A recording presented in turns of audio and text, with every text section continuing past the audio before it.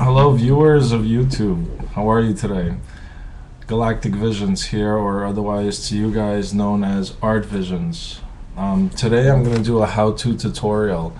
Couple of reasons why I think that my experience should be shared with people on YouTube, as well as ratings. I'd like to get some more subscribers. But seriously, let's move on to the segment you guys are waiting for. What kind of colors, what kind of paint rather, should I be using with my airbrush? I just ran out. I spent $500 on a compressor kit with an airbrush like this, an Iwata HP SB Plus, amazing by the way, tool, and I'll do a video on how to use and clean this baby in later segments. But for this part, I just want to cover your basic types of paints that you will be using with your airbrush, and which ones are good and which ones aren't, and what you can mix in with your paints to make your life easier. Okay, so in this tray here we have your Goldens. They make this noise when you shake them, and they really never ever get clogged. They're really the best kind of paint you can buy. They come in a variety of colors, everything from orange to yellow, green, etc. Again, those are Goldens for airbrush, not to be confused with Goldens not for airbrush, because that will clog your airbrush and you'll be out of commission faster than you can say airbrush. Now, moving on to this section, I have CreateX, which is really the worst brand you can buy, and you can find this everywhere actually. Any kind of supply hardware store, art store you're going to go to, like Pearl or any other place, will probably have these, and they get clogged right away in your airbrush, no matter what you're using. But especially if you're going to go for the fluorescent ones. The fluorescent ones, which I tend to use a lot, as you can see, I do psychedelic art, and there's a little bit, if you guys can get that, some of the art hanging up there.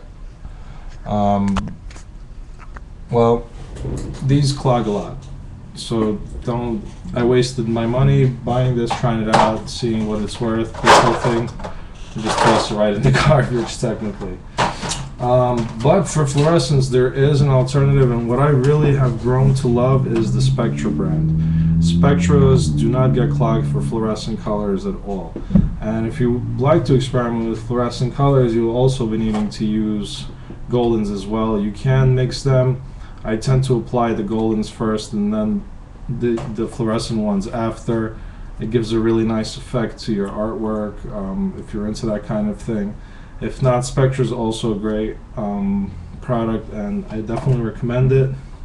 And there is also private stock, which is not bad, but it still clogs up every now and then, and maybe not as often as the CreateX, but definitely premium stock is somewhere between the CreateX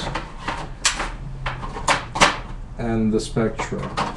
So those are basically the three major guys I wanted to talk about. Also dilutants. If you want to dilute some of your paint, get a little bit of thinner color going without adding any white or anything like that. Maybe you want a haze or like some sort of cloud effect in the background. You could definitely use dilutants like Gamsol, which is non-toxic. It's good for just about any dilutant, whether you're working with oil, whether you're working with acrylics.